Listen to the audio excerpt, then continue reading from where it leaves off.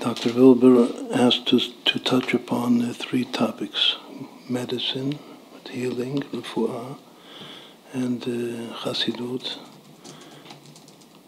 which is our basic Inyan, and Eretz Yisrael, how it all goes together.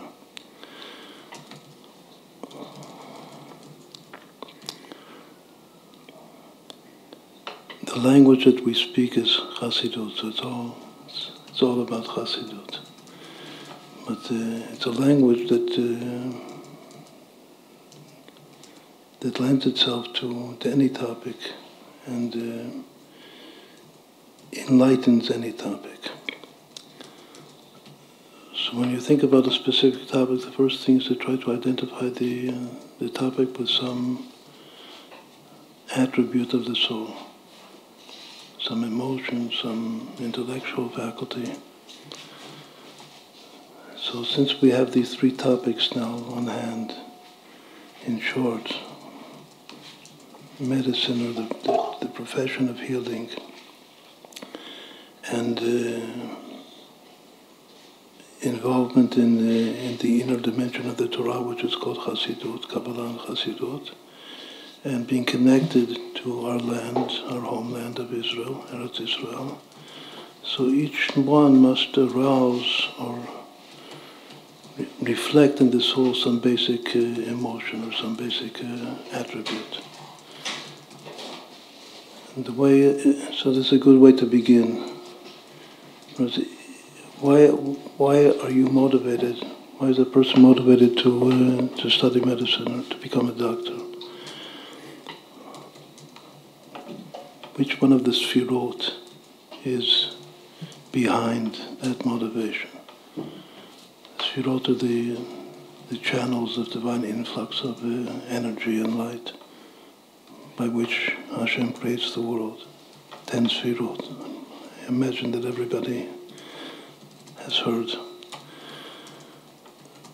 So to explain that the medicine comes from the sfirah which is called Tiferet, which literally means beauty, but its inner attribute and its emotion is Rachamim, which is mercy, compassion. Meaning that when I was a kid, I also wanted to be a doctor. It didn't happen. Why did I want to be a doctor? Because I saw people with other kids were sometimes sick. I wanted to help to heal. Where does that come from? Where does that desire come from in the soul? It comes from what's called mercy. Rachamim, Rachmanos. Which once more is the inner quality of the Sfirah, which is called Tiferet, beauty, because the whole body and the soul within the body is an expression of divine beauty, just like the man was created in the image of God. But the inner emotion is mercy. Let's go to Chassidut. There's another emotion which is very close to mercy, but it's something by itself. Chassidut comes from the word chesed, which means loving kindness, and the emotion behind it is chesed, whose inner emotion is love. So it says that love and mercy are very close, but it's not the same thing. Love, I love God. I love Israel, I love the Torah, I love the land of Israel. Whatever you love is Chassidut. Even in Yiddishkeit, everybody here is connected to Yiddishkeit, coming from a background. So Yiddishkeit can either be approached basically through fear or through love. Chassidus is taking Yiddishkeit, taking the whole Torah, all the mitzvot, and from the foundation of love. Once more, I love God, I love Israel, I love the Torah, I love the land of Israel. So that's love. Mercy, once more, says, I see somebody sick, I want to heal him, I want to help him. I have Rahmanas on him. What about Eretz Yisrael itself? And it's all now related. We have the Surah of Chesed, which is love, and Tiferet, which is mercy. And now we're talking about people that, Jewish people that are very consciously connected to our land. Where does that come from? Why isn't everybody involved with the whole Jewish people should be involved with settling and building the land of Israel and building also a government in the land of Israel which governs according to Judaism, to Yiddishkeit. So that's coming from the Sfirah of Malchut, of kingdom in Kabbalah. If you can picture what's called the Eitz HaChaim, the tree of life, of all the Sfirot, so we have here, even in reflected in the body, the Chesed is the right hand, Tiferet is the heart, the mercy, the compassion. Malchut is in Patach Eliyahu that we say before Shabbat is the mouth, but it's also the feminine, in general, the feminine aspect of the soul, or dimension of the soul. Its inner experience is lowliness in the face of God. What does that mean? Each one of the Sfirot also has an archetypal soul. The archetypal soul of Chesed, of love, is Abraham Avinu. The archetypal soul of healing, we said is mercy, is Yaakov Avinu. So if you want to be a doctor, you're identifying yourself with Yaakov Avinu. Each one also has an archetypal, angelic figure to it. Like love is Michael.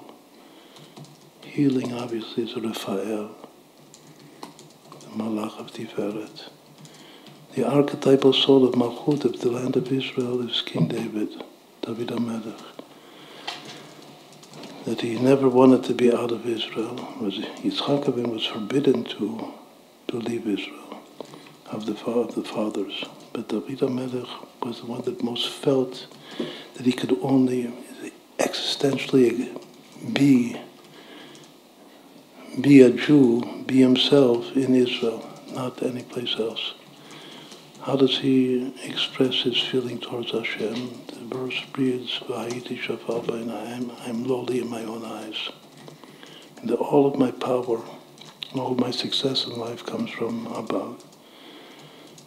And I'm nothing, I'm also gornet, in Yiddish, gornet wert.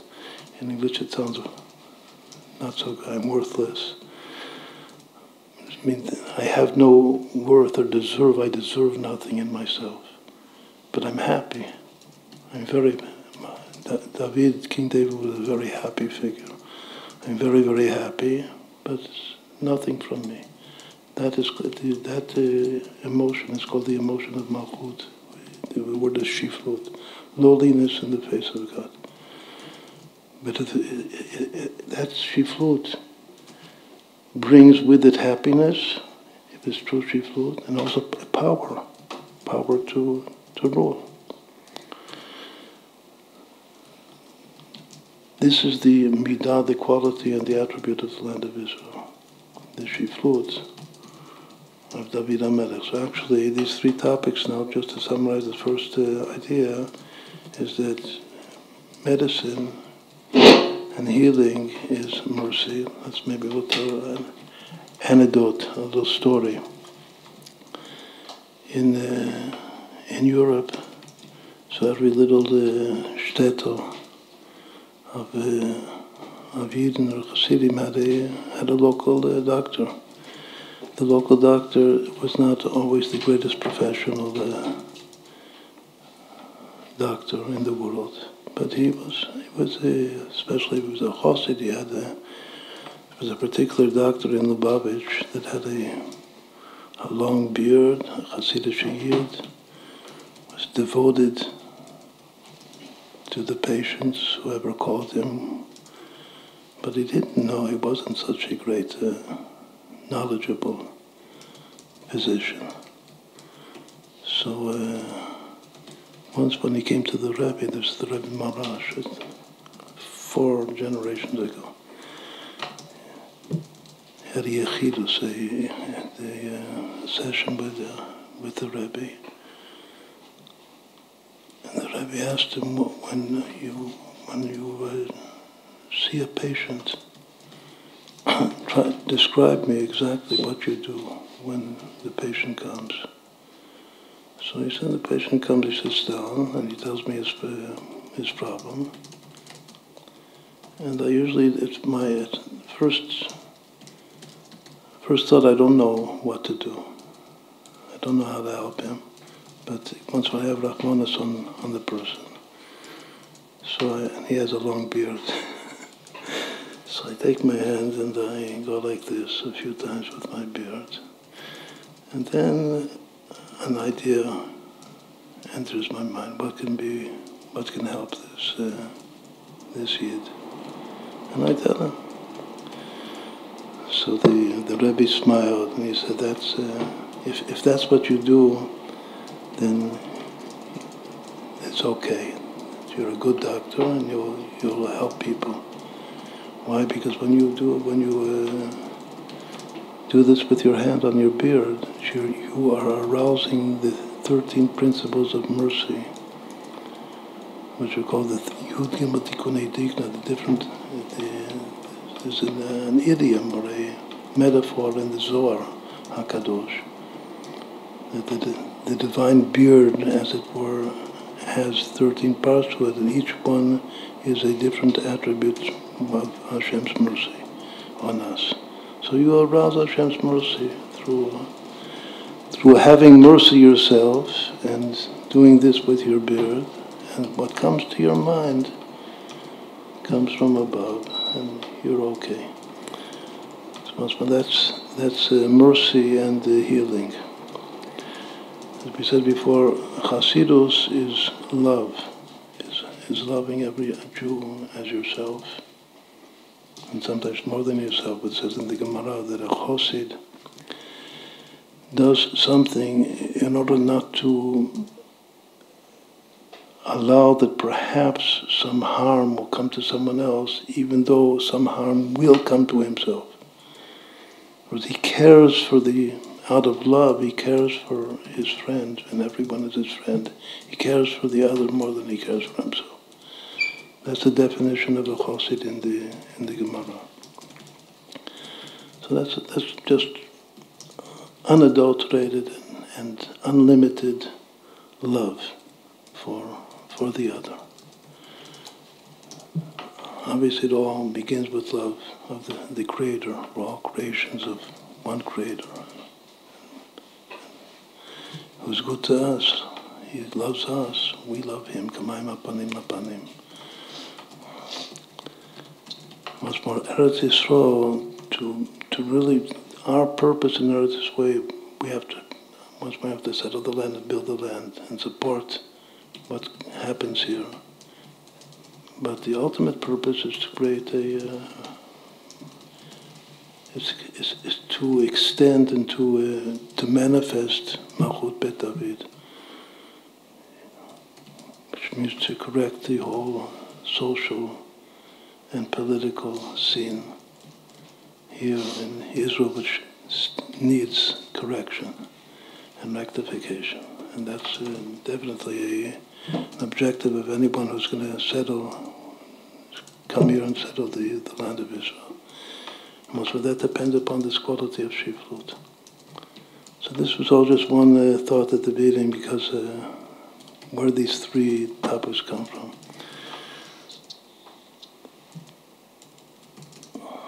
I don't know if you've ever studied the history of medicine. Do you have a course? Medieval medicine.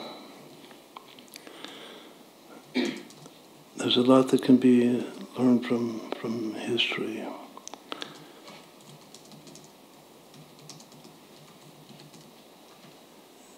Do you know what the term the four humors means?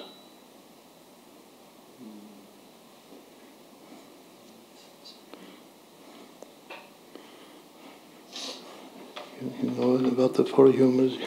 Like the Rambam. The Rambam, right. The Rambam, all the media, right.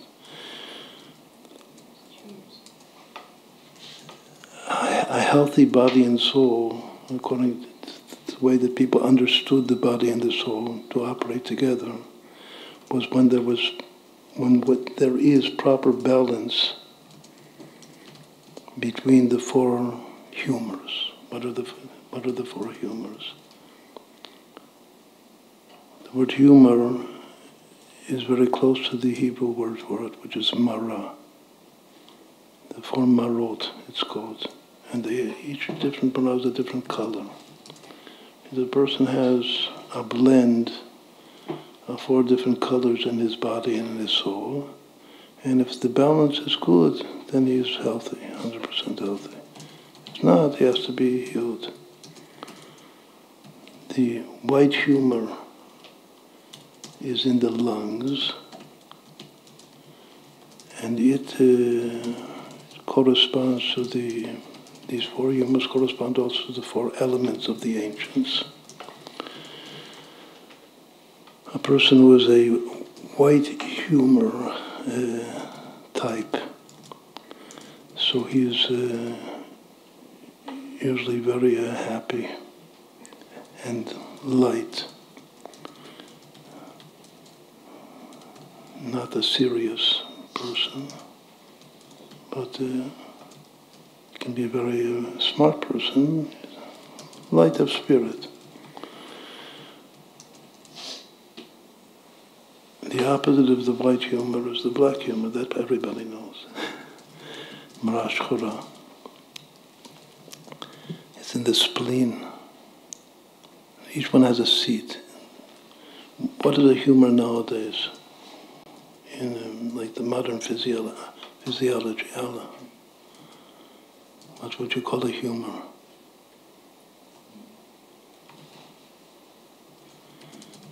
What physiological system do these humors belong to? Organs. A humor, these humors are hormones. It's also the same word. What is the hormone system? It's called the endocrine system. The endocrine system was one of this, I mentioned the book before, one of the basic topics in the book that we have, which I hope that everybody will see, is how the different physiological systems of the body also correspond to the Sfirot, the 10 Sfirot. We'll say a little bit more about it. But the Sfira of Netzach, which has to do with preserving good health, is the endocrine system. The endocrine system is the partner of the immune system. The two Sfirot that correspond to the endocrine and to the immune system are called Netzach and Hod. In the body, according to Kabbalah, they correspond actually to the two kidneys, the right and the left kidney. But it's all physical systems, all the body, the many hormones coming from different places in the body. Hormone is also for growth, for physical growth, for spiritual growth. In any event, all of these health, according to the ancients, is the balance of these four hormones, we'll call them, these four humors. And the fact that one is in the lung, and one is in the spleen, and one is in the liver, and one is in the gallbladder, so that's just a generalization. It's all over. Just that it's a idealization that we place the white mara humor in the lungs and the black humor, which is depression. The opposite, There's a person which is the opposite, never depressed, that's the white humor. A person who is low and depressed, that's the black humor. Atzvut and Atzlut, as it says in the beginning of Tanya. If you've seen that before, how the four elements correspond. He doesn't call them humors, as he calls them the elements. Then there's the green, the Marayiruka, which is in the gallbladder. That's the gall itself. Sometimes the humor is just called gall. So in the gallbladder itself, this is the green humor, and that motivates passions, all kinds of passions. And then the red humor, the fourth one, is in the liver, which is the seat of the blood. And that motivates anger and other related emotions. So once more, if one is too much, then a person is not balanced, he's not well. Here, let's see, Imre just brought the book. We have three of them. The Masha Yesh Shlosha Sfarim, that. 4 books and 2 Hebrew.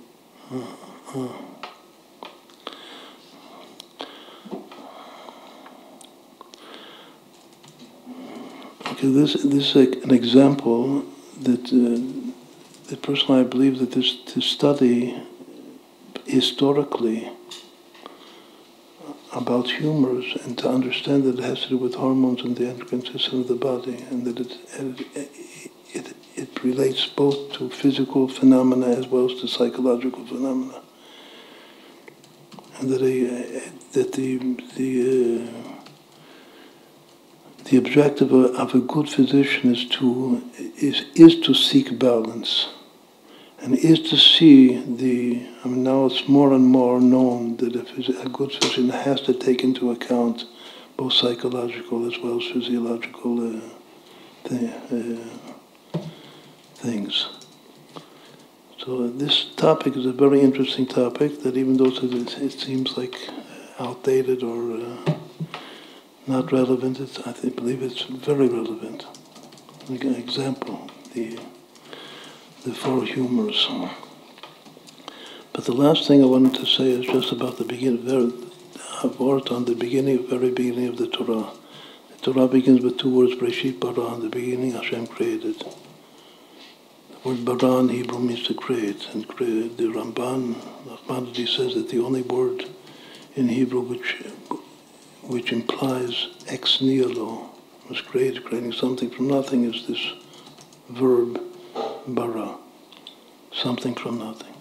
But most interestingly, the verb bara also means briut, which is health, good health.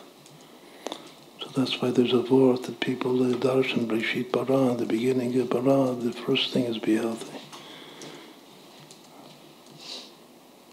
But the word Breshit itself, what's the root of that word? The root of Breshit in the beginning comes from the root Rosh, head.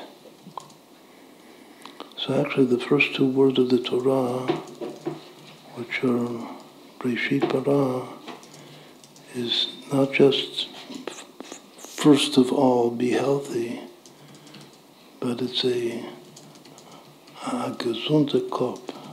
Yiddish a little bit. You have to have a healthy means a straight head. A yeshiva bocher, Talmid Chacham, a girl that learns Torah, the first thing is to think straight, to have a healthy perspective. That's the very beginning of the Torah. Why does health and creation ex nihilo, where is that expressed in the,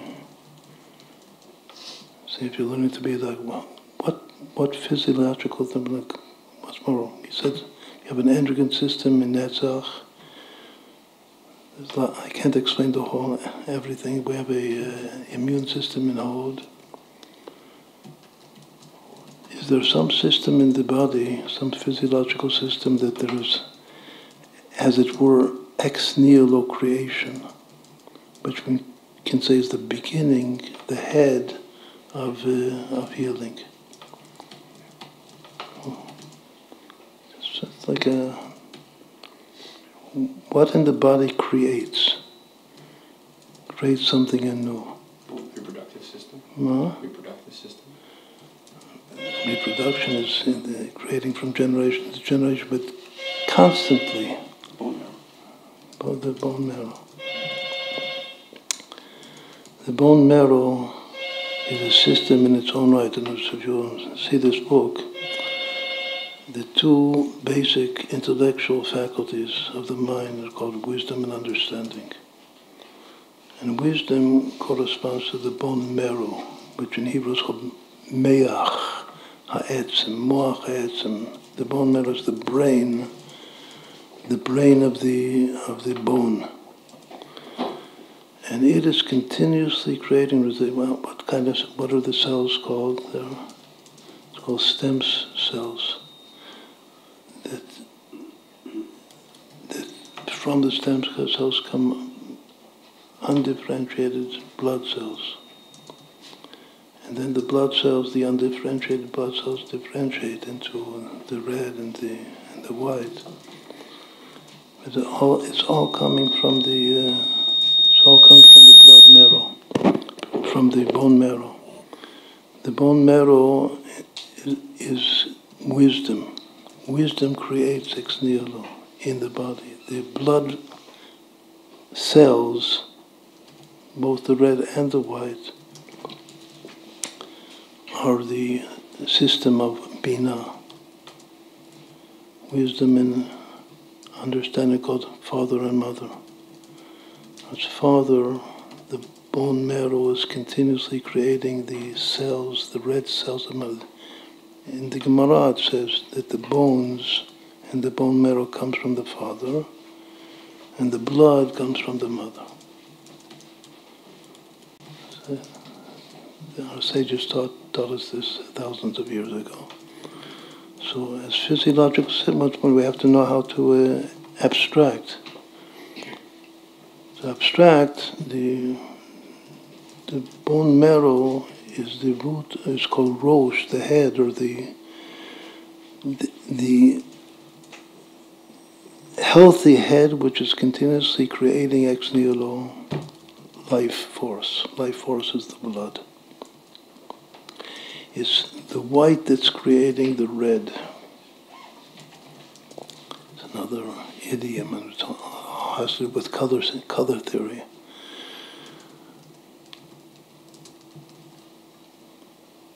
Just one last point. Everybody knows that maybe the deepest philosophical paradox or dilemma is between divine knowledge of all, God knows all, and Bechira Choshit, and free choice. Do I really have free choice? Is it an illusion? Is it a reality? All of the great philosophers, the Jewish philosophers, non-Jewish philosophers, everybody, it's the greatest paradox. They're different. The two basic opinions are either that everything is deterministic, which is if everything is deterministic, then there's no free choice, or no, that there is free choice. But at the same time, Hashem knows, and it doesn't, in some mysterious way, that's why it's a paradox. We can't understand why, the Rambam says, but it doesn't totally contradict one another.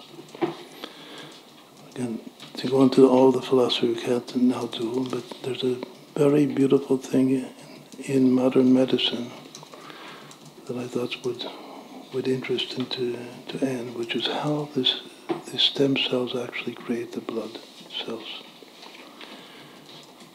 There are two theories. One is called determinism, and the other is called random. What does it mean? That one where I have an yet undifferentiated blood cell, the path from that state that is yet undifferentiated to become either a red cell or a white cell, or there's a third type also. Many scientists say that it's deterministic, that it depends on different factors of an environment, and it's 100% determined how this cell is going to develop and become a particular blood cell. There are those that are, there's some machlekes. Right? In science there are also controversies. There's another opinion that says no, that it's random. There's impossible to know, even if I had all of the pre-information, it's impossible to know how one stem cell, which type of a blood cell is going to be created from that stem cell. There's no way to know. It has to do also with, even in quantum mechanics and physics, Einstein still believed in determinism. He wasn't willing. He said, God doesn't play dice. That was his machlokas with many other great physicists. So it's still an open machlokas. And in medicine, that machlokas, which is actually the machlokas of knowledge versus choice, is the creation of, the continual creation of tremendous astronomical numbers of blood cells every day of your life. Or the person has to know that my body is alive, my organism is alive and functioning because I reflect godliness. And there's a creation ex nihilo going on continuously in myself, which must find the spheros from wisdom to understanding, from father to mother within myself. Right, so as we said before, whatever Hasidus is trying to touch everything from a spiritual perspective, to understand the basic model, as now we've heard many times, is the model of what's called the tree of life, which is the Sfirot. So we should all be loving and merciful and happy and lowly, and merit to be good doctors, to help people, and to be loving souls. Everyone should build a loving home, and to settle and to develop our land of Israel, and thereby to bring Geula Shlema to the world.